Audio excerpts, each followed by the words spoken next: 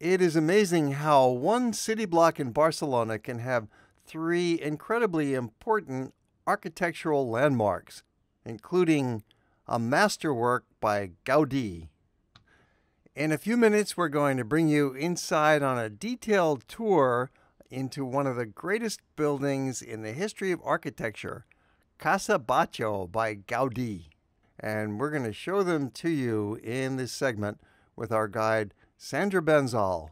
We're going to see a couple of important houses. We are going to walk 2 blocks up because on the left side we will find very interesting buildings of Gaudí, by Gaudí. Here in this block we have 3 houses built by 3 different architects.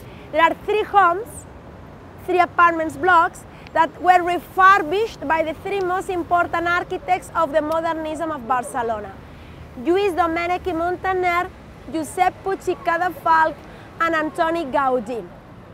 The 3 were very successful, very special, but at the same time very different to each other. They had in common the love for the organic forms, the love for the use of flowers decorating buildings, the rich ornamentation, the search for the light, the ventilation in the buildings, but had each one its personal touch, signature. For example, this house is built by Lluís Domènech i Muntaner. And we can tell he loves the flowers. His buildings full of flowers. And now when we walk by, you're going to see that there is ceramic mosaics on the side, like the columns. Normally this house was owned by a family called Lleó i Morera that lived in the 1st floor and then rented the upper apartments to other people. That was the common habit here. It's a block, or it's an apartments block with 4 or 5 stories. The owners live in the 1st apartment, which is the largest of all, and then rent the next apartments to other people. Normally the penthouses were small. Often in the beginning these houses didn't have elevators, so it was more convenient to live so low as possible, not to walk steps. The block is called La Manzana de la Discordia, the block in discord. The 3 are so different, discord's block, they're in discord with each other. No, we're talking about the years 1902, 1904, 1906, in this period. There is 3 different years. Puig i Cadafalch is the architect of this house in front of us, that although he also uses flowers, the truth is that this architect often is inspired in architecture from the north of Europe, from Netherlands, from Holland, from Belgium. If you look at this roof, it reminds you to houses you could see in Amsterdam or in Brussels with that kind of ceiling. They're from the 1600s normally in Holland. But this house is 1902, refurbished by Puig i Cadafalch.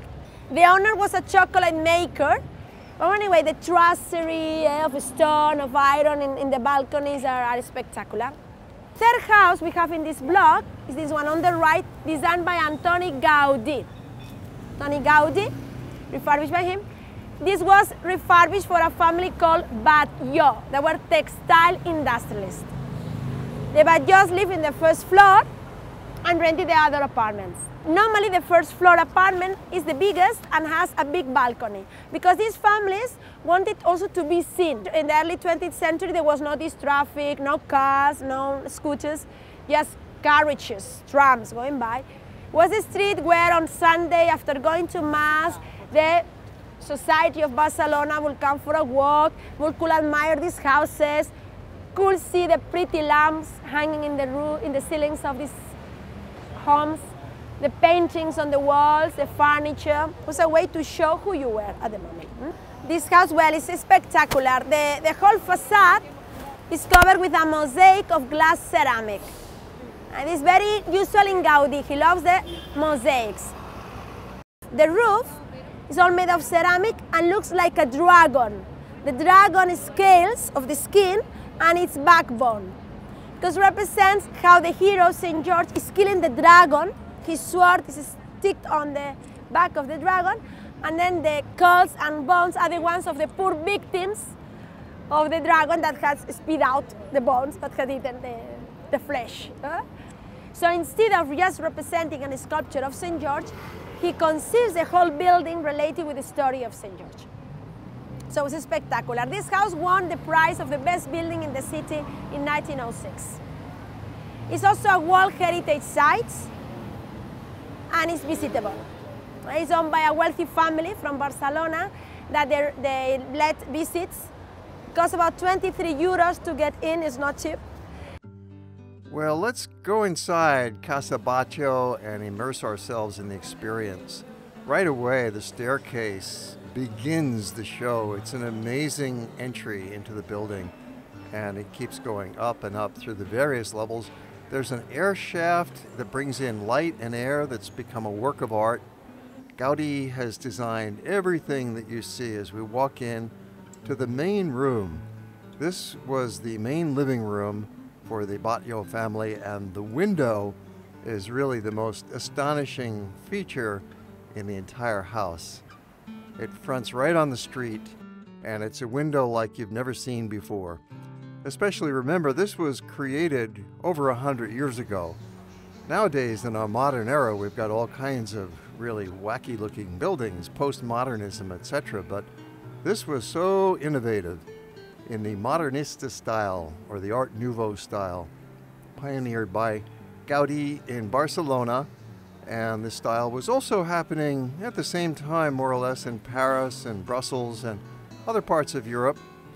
But Gaudí seems to have pushed it to an extreme. You get to go on the back terrace of the house and get a chance to take a few pictures back there, and then back inside, there's some narrow staircases and broader staircases. You really want to navigate around and explore every inch. Here's more of the air shaft that will lead you right up to the roof. Another fun experience, you look at the backbone of the dragon that Gaudí put up on the roof. It's all got the Trencadís style, the mosaics of ceramic tiles, broken ceramic tiles that he carefully placed into the cement works there, showing the dragon. You can get your picture taken there if you like. Wandering around, you get some nice views from the rooftop back into these most unusual interior spaces. There's no straight lines inside the house. Hallways are curved, there's elliptical arches for ceilings, there's colorful blue ceramic tiles, and yes, of course, there's a gift shop. The stairwell doubles with the air shaft and light shaft to really be a functional and beautiful part of the building.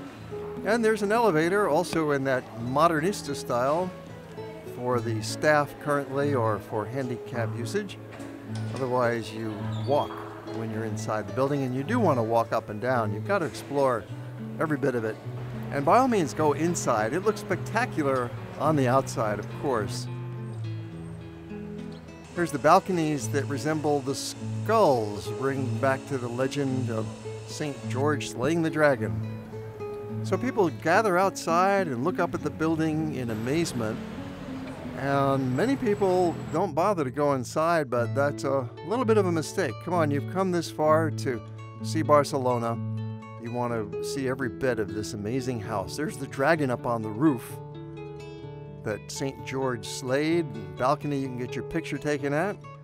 And again, the window, always coming back to that most amazing window, which is wonderful from the outside, as well as viewing it from the inside. A little tip, you might want to go late in the day when it's less crowded.